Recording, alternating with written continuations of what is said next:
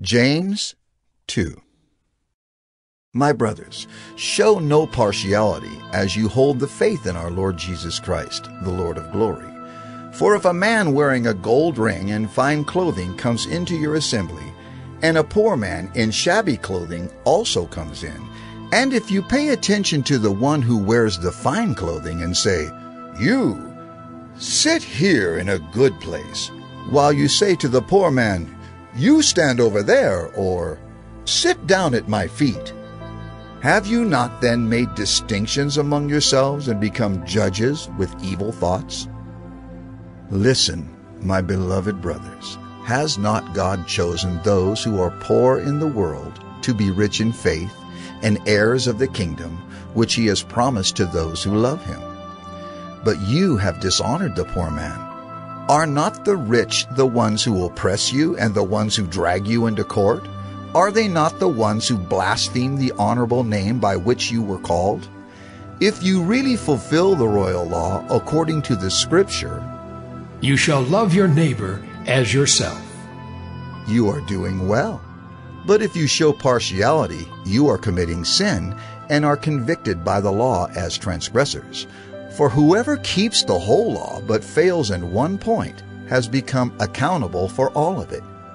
For he who said, "Do not commit adultery," also said, "Do not murder." If you do not commit adultery but do murder, you have become a transgressor of the law. So speak and so act as those who are to be judged under the law of liberty. For judgment is without mercy to one who has shown no mercy. Mercy triumphs over judgment.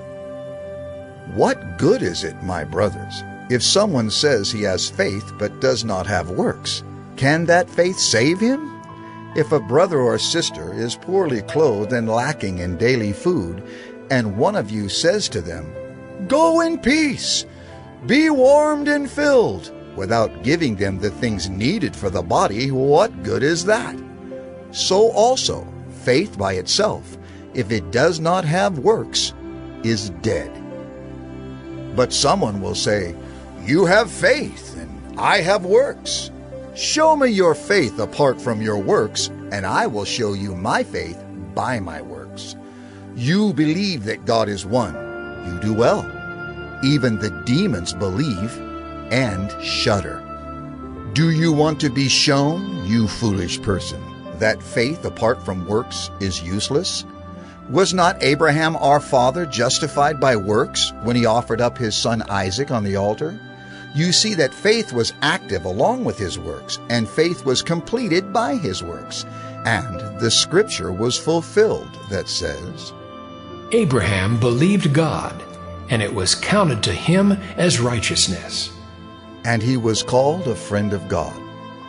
You see that a person is justified by works and not by faith alone. And in the same way, was not also Rahab the prostitute justified by works when she received the messengers and sent them out by another way? For as the body apart from the spirit is dead, so also faith apart from works is dead. James 2. My brothers, show no partiality as you hold the faith in our Lord Jesus Christ, the Lord of glory. For if a man wearing a gold ring and fine clothing comes into your assembly, and a poor man in shabby clothing also comes in, and if you pay attention to the one who wears the fine clothing and say, "You, sit here in a good place,"